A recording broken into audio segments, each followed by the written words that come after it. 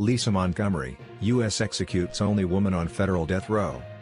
Lisa Montgomery, the only female inmate on federal death row in the U.S., has been executed for murder. She received a lethal injection at a prison in Terre Haute, Indiana, after a last-minute stay of execution was lifted by the U.S. Supreme Court. The case attracted attention because her lawyers argued she was mentally ill and suffered serious abuse as a child. The 52-year-old strangled a pregnant woman before cutting out and kidnapping her baby in Missouri in 2004. Her victim, 23-year-old Bobbie Jo Stinnett, bled to death. Montgomery is the first female federal inmate to be put to death by the U.S. government in 67 years.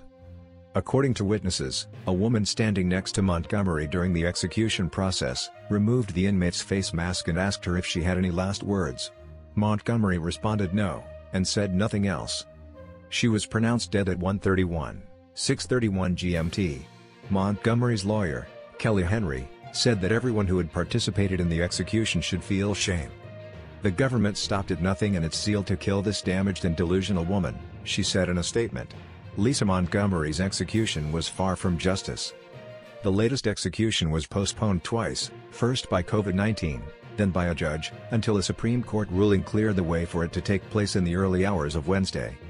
In a dramatic move late on Monday, a judge in Indiana had halted the scheduled injection until a mental competency hearing could be held. Her lawyers argued that she had been born brain damaged and was too mentally ill to be executed. As a child she was routinely sexually and physically abused by her father and trafficked by her mother, family members said.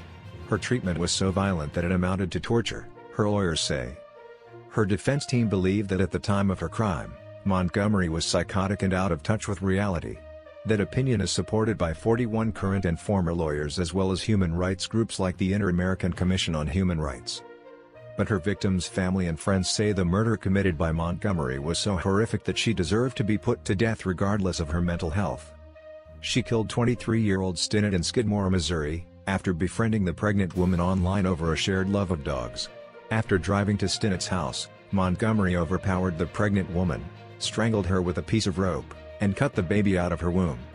Police found Montgomery cradling a newborn girl she claimed to have given birth to the day before. After her story fell apart, she confessed to the killing. She was found guilty of the crime in 2007. The next day, she was sentenced to death. Thanks for watching Universal Information and Entertainment TV. Please like and subscribe our channel for more updated videos, news, information and entertainment. See you in next video. Stay tuned.